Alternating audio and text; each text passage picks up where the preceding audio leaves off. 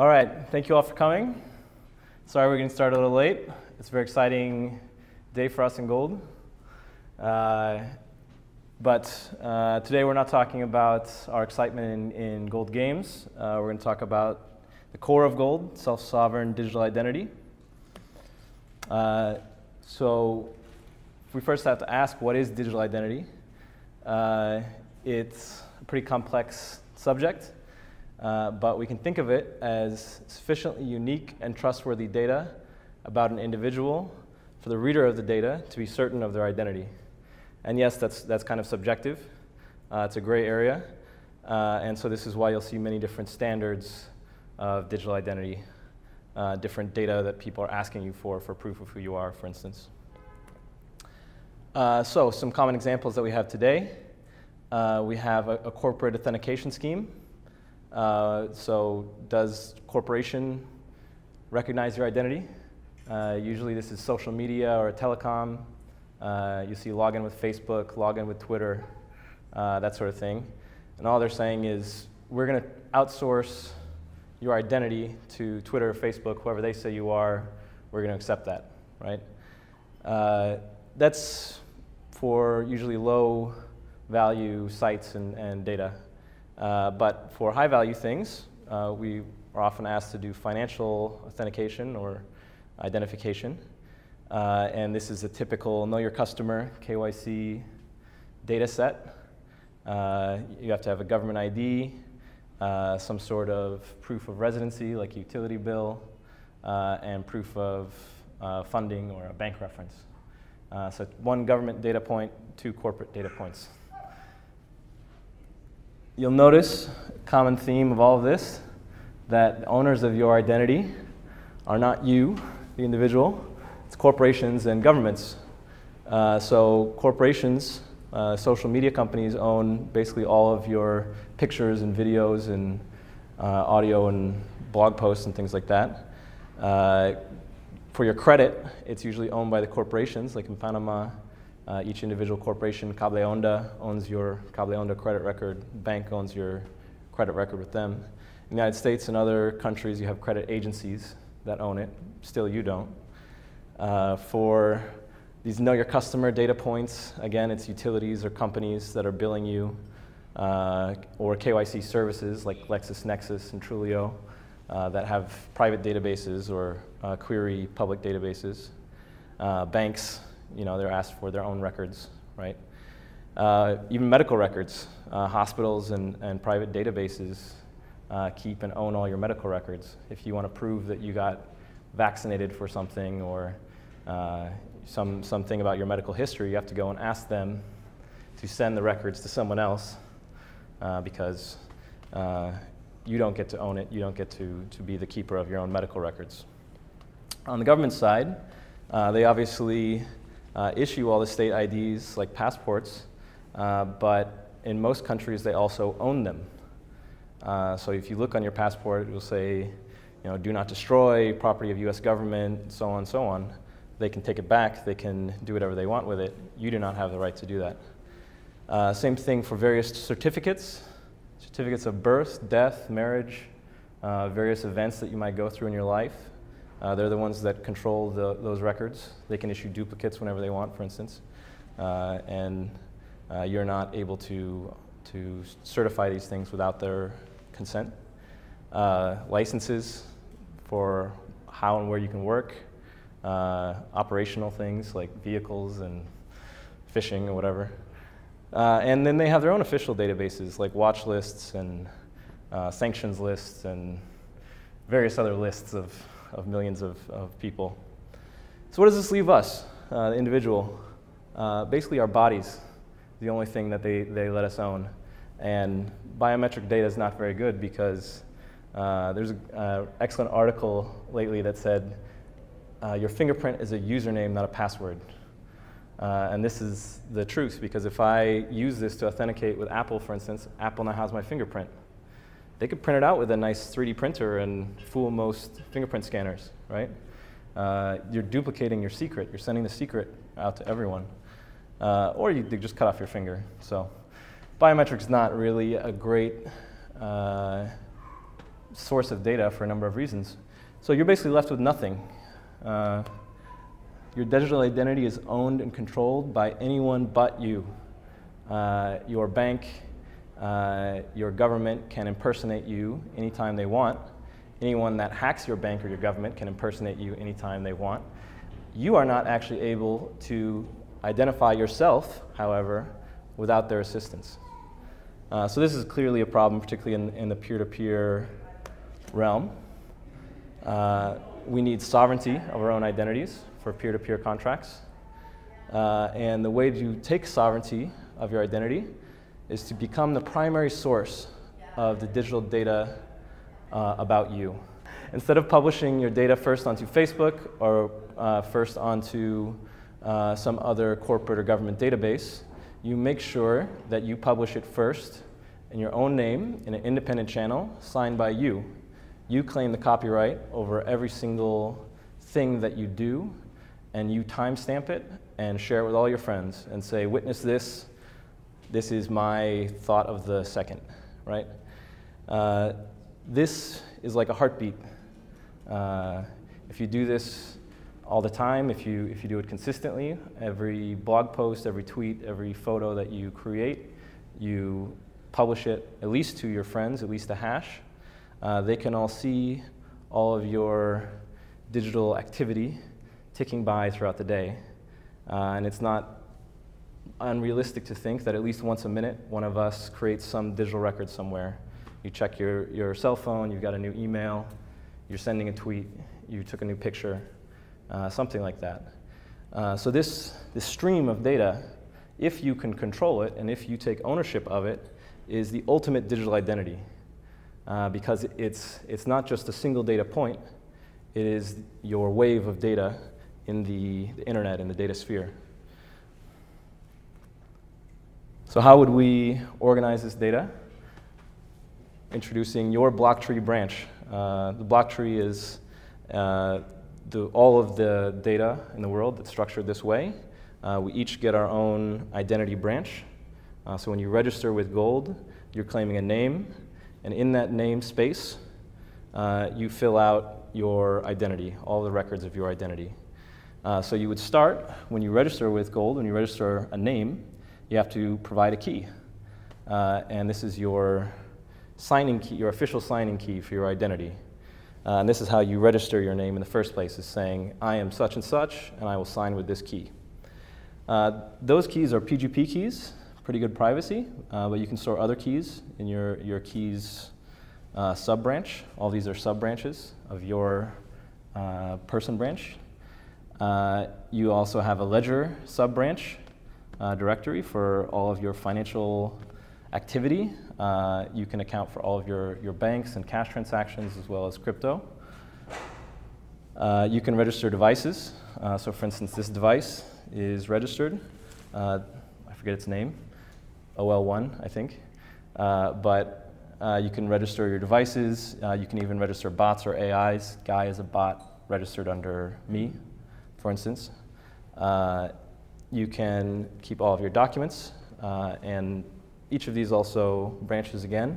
So you can create subdirectories for personal documents, various business groups, your medical records, right?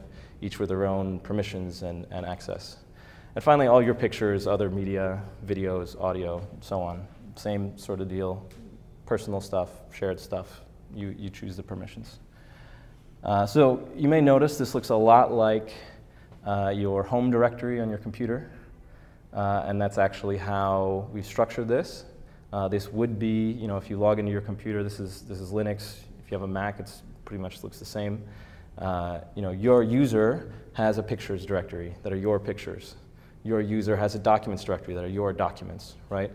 The difference here is that all of the pictures in your pictures directory are hashed, and those hashes are shared with all your friends so that when you take a new picture, a new hash shows up, and I send it to Louis, and Louis can at least say that the state of Ira's picture has changed. There's a new picture that's there.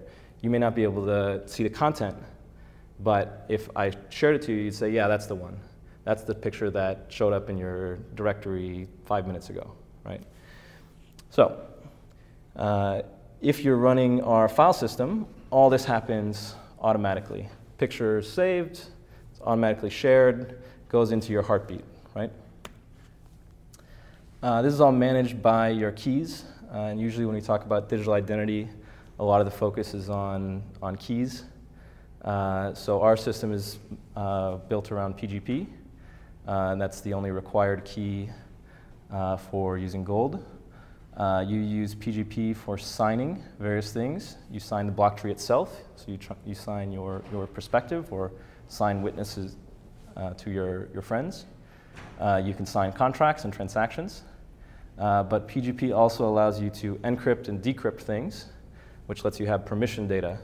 So you can say, this data should only be accessible by these 10 people, or those 10 people, right? Additionally, in keys, we would support Bitcoin and Ethereum keys, which let you sign. They don't encrypt. Contracts and transactions, we don't let them sign the block tree. But many people use, I saw an hour ago, a friend of mine had his ERC20 Ethereum address in one of his social media profiles, saying that, verifying this is who I am on the Ethereum network. And actually many of the ICOs and services that launch also have to do the same thing. They have to prove which address on the Ethereum network belongs to their group or them as an individual. So Ethereum is really used a lot like this today, and they are signing contracts a lot of the time. And we would just recognize, we would let, my friend who published it in his Twitter profile, he would sign it with his PGP key, which is an even greater, gives us an even greater degree of confidence that it is his Ethereum ERC20 address, right? And then he can go about signing his contracts and transactions. So that's all of the key management aspects and how your keys would look on your computer. One of the most complex activities we do online is social media. So typically, you would take your pictures and some of your documents like blog posts and shower thoughts, your audio and your video, and you would paste them directly into Facebook or Twitter or some other social media platform, right? And when you do that, they actually claim copyright on all your stuff and usually all sorts of other interesting things. But what we would suggest is that you first sort all of your media, your various media that is social in nature, into one of these three categories. Is it purely personal? In which case, you just encrypt it only for yourself and synchronize it to your various devices. Is it shared with some other group of people? In which case, you should encrypt it for that group only before then publishing it. Or is it meant to be public data?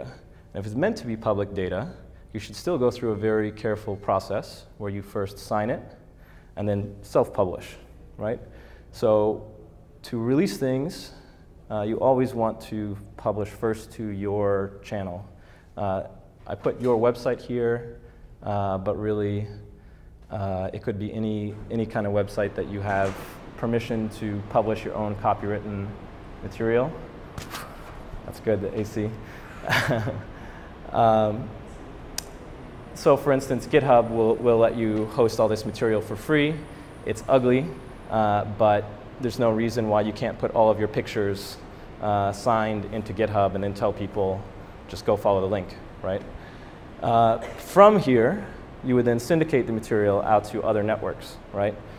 So for instance, if you only link to your website from Facebook, from Twitter, from wherever, you reserve, first of all, the 100% of the legal rights to your work, but also you control the distribution of it because you're the primary distributor of all of your pictures and videos and so on. So that's how we would recommend managing your media presence. Also very important for digital identity are official documents. So we might look at medical documents, government documents, or corporate documents like bills. And in each case, we have a primary document, which would be signed by an official. So for instance, your medical records would be signed by your doctor. say, yes, I really did this vaccination, let's say. And you would put your doctor's signature into your medical documents on the original file, right? And that would be then encrypted just for you and your doctor, or just for you, your doctor, and your insurer, let's say, right? You might do the same thing with a government document, a license or something. The agency that issues it would sign the document and encrypt it for themselves and for you, and you would save that in your own government documents directory, right? Same thing for a bill, let's say, right? The point is that you're preserving the original signer. You are not claiming that you got vaccinated for measles. Your doctor is saying that you got vaccinated for measles on a specific day, right? And so when I go to someone else and try to prove my vaccination record, a university or something, that I can provide them with an original source, right?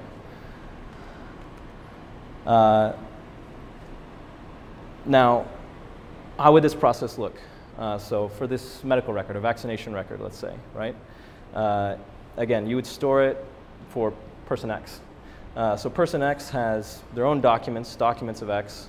Inside that, they have person X's medical records, right?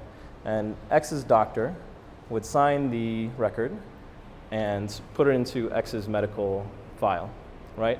X would then update the reference to it in his documents, recognizing, yes, I had a new event in my medical timeline, right? So all of X's friends, including his doctor, witness all of these state changes to, first of all, person X as a whole. Event happened for person X, right? Event happened in the documents sub-branch, right? So X's documents changed. The medical sub-branch of documents, so X's medical documents changed, right? And here's the hash of the new record, right? Now, X's friends can't actually read this record, not necessarily. But again, they see hash medical event happened, right? And they are witnesses to medical event. And if someone were to show them the original vaccination record, they could run the hash and say, yes, that's the record that showed up on such and such day, right? Same thing with a doctor. So the doctor is co-signing your whole medical history. So this allows us to do what we call a proof of record, right? Let's say that this stranger is an immigration officer, right? And the immigration officer wants to know if person X has been vaccinated for measles, because there's a measles epidemic running around their country, something like that. Someone else's country, person X's country. So person X says, okay, here's my medical record. How does he go about handing it off, right? He takes the original hash or signed record that the doctor gave him, re-encrypts it for the immigration officer, right? And the immigration officer then runs a series of checks. First, he checks the hash of the document, right? Which should match this, right? He checks the doctor's signature against doctor branch, which is not shown here. And then he checks the doctor's branch to make sure, here's doctor's branch, that it has this same series of hashes leading up to hash of this record, right? So immigration officer has now seen your doctor corroborating not just that he signed that record, but actually into the overall state of your medical history, that you could present a complete medical history and have your doctor sign, yes, that's complete, nothing new has happened, right? So presumably, after all these checks, yes, okay, I have an original signature by your doctor, you were vaccinated by measles, welcome to stranger country. On a more holistic scale, that's just for individual records, but we can make a proof about somebody's identity as a whole. For instance, you could call this a peer-to-peer death certificate, the ultimate death certificate, right? Person X is publishing their heartbeat of data as they go about their day. They're checking into restaurants, taking pictures, selfies, whatever. And all of their friends and their doctor and their business associates and so on, are following and witnessing all these events in the time scale of this person's life. And let's say we have a generic unit of time, T1, right, or T, right? And so at T1, all these people agree that person X had this state. They just left college, vaccinated for measles, went to stranger country, right? Now at T2, again, they've all been following, and they can all agree that person X is now left stranger country, didn't like it there, went back home, caught measles. No. Is vaccinated, we have proof. Anyway, they know the state at T2, right? At T3, same deal. They can all agree what's going on, or at least, what is the overall state, what's the numeric representation of the state of person X, right? Now, let's say that after T3, person X goes quiet. No new selfies, doesn't sign into any account anywhere, no transactions, credit card, Bitcoin addresses, everything's silent, right? And this goes on for T4, T5, T6, all the way up to T13. There's been 10 time units now with no activity from person X, right? Let's say that you're a life insurer, right? And you have a life insurance plan on person X, and you're trying to determine whether or not person X is dead, whether or not to pay out the policy, right? You can do this in a very simple and very powerful smart contract. You start by following or checking person X's friends and doctor, right? And you ask a simple question. Have any of X's friends seen activity from X in the last 10 time units, right? If every single person says no, or if they say yes, they can't prove it, right? You trigger the clause. You say, okay, this is the term. Person X agreed to it, that if he has no activity, if all his friends agree he's had no activity, they haven't seen from him, hadn't heard from him for 10 time units, fine, I'm dead. Consider me dead, right? So they pay out his life insurance policy. If a single person has a record provably signed by X, at T9, he woke up and made a big transaction for something, with his one friend, and that was it. And he just went back to sleep for another 5 time units, right? That one person, just by providing that one record and saying, look, person X woke up at T9, and there was at least one event, right? That resets the clock. And so that one person would now say yes, and the life insurer goes and waits for another time unit before rechecking, right? Now 5 more time units go by, still no activity, okay, fine. Now we trigger the clause. And now this doesn't have to be a life insurer. It could be a lawyer with your will, could be any sort of contract that's dependent on death of person, right? The point is that this is a very certain thing because it depends on your social network and the consent, the co-signing of all of your friends and family, your doctor, everyone you deal with. So on a more abstract scale, this is how we could define end of a life, end of a digital identity. But how do you define the beginning of a digital identity? One way to do it, if we're talking about a person, if this is meant to be a complete human digital identity, we could start with the record of their birth, right? So person B, this baby, had record of birth, co-signed by their family and their doctor, right? Which gives us an initial hash at time 0 of person B, record, name, beginning of life, beginning of identity, right? And then this continues up through T1, T2, and so on until triggering death clause, right?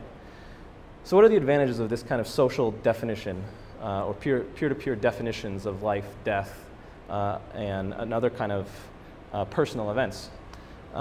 If we look at, for instance, birth certificates, many people do not have good, I don't know how to say good, birth certificates that others would consider valid, right? So many rural areas in less developed countries, will have a very informal birth certificate, for instance, that may not be stamped correctly or something for the United States. Or you might be in such a rural area that you don't get anything, right? But what can we do? We can issue one retroactively to you. And this, basically all your friends and family, even your doctor would get together and they would say, yes, person B was born on June 4th, 1950. And your doctor would say, I wasn't there, but looks like a 68-year-old, like person B is 68 years old. All his friends and family agree. Therefore, I'm willing to co-sign on this as person B's probable birth, right? Now, if everyone has consensus about this, that should be good enough for person B's local government or some other institution to accept that that's as good of a record as we can get about person B. I didn't pull this method out of the air, by the way. There's a very famous economist in Peru, Hernando de Soto. I forget his last name, not to be confused with this explorer, but Hernando de Soto. And he applied the same sort of process to formalize informal land titles in Peru in the 80s. So in these poor neighborhoods in Peru, the people did not have proper government titles to their land that they'd built on. But what he found when he went in and went to these communities is that they had informal systems on, for instance, bulletin board for the community. So they would pin up a list or paper titles on a bulletin board, and everyone knew that bulletin board was the official land registry of the neighborhood. And social contract, mixed with some local strongmen, would enforce that nobody messed with the bulletin board, right? But what Hernando de Soto was able to do in Peru was get the local government to recognize these bulletin boards and to formalize many of these titles that had been held by these communities. So he said, or got the government of Peru to say, community issued and tracked titles are valid titles, and we will now accept them into the land registry, assuming that there's no conflict with a prior government land registry title, right? So these sort of retroactive socially defined title systems have been effectively executed by governments in the past. The other advantage of this sort of socially definable personhood or event time stream is that it's non-forgeable. So person B's family and doctor have their own records and histories that person B cannot forge no matter what, because they're co-signed through this mesh backwards in time, right? Person B also had a record of birth co-signed by his family, and person B's doctor also had a record of birth co-signed by his family 90 years ago or whatever, right? And all those people kept the timeline honest all throughout time, or at least co-signed retroactive timing for it. So it's extremely difficult, basically impossible to forge these sorts of records, and they're continuously updated in a continuous stream until death, which allows you to make statements about the whole person. So for instance, if we're talking about medical records, you don't query individual records or even a subset like vaccinations, but you say, tell me every event that happened to this person and prove that no new events have happened, right? If his doctor said an event happened, but he's not recognizing it, I want to see that one as well, right? And you can get a holistic proof about a person or a certain aspect of a person's identity. It's not just technologists that are working on this. This is a very hot topic with governments. Probably the most progressive government in this space is Estonia. Estonia has official government IDs for residency. They even allow foreign residents to register online and pay 60 euros or 300 euros, I forget, and become an Estonian e-resident. And when you do this, you register an RSA key, which is PGP compatible. So it's basically the same system that we're using. And this RSA key becomes your official Estonia government ID. You can sign contracts with it, you can sign transactions with it, and you can access various government services with it. Estonia has talked about more complex, a more comprehensive digitalization of their government, of putting their government on a blockchain, which is to say that all of these records would now be chained in a timeline like we've been describing, but they have not officially committed to that yet. Others, however, like Dubai, have officially committed to that. Dubai has said that by 2020 their entire government will operate this way, and they've already got their land registry operating this way. I want to clarify, operating with digital records on a blockchain, not via social consensus land registry, right? That's not very Dubai. But the point is that proactive governments are moving on this today. These are just two examples. Many other larger governments like the United States, Britain, innovators like Switzerland are all innovating and prototyping various systems like this, but mostly because they're bigger, they're taking their time on actually rolling out implementation. But it's definitely happening. Governments are also picking up on this and digitizing identity. On that note, I hear in Panama they're considering RFID identities in the cedulas. And I would really like to have them use RSA, PGP instead. It's a much better system. So, if we can now agree on the presenter, the audience, it's now happy hour. Yeah. Let's go drink some beer. After questions.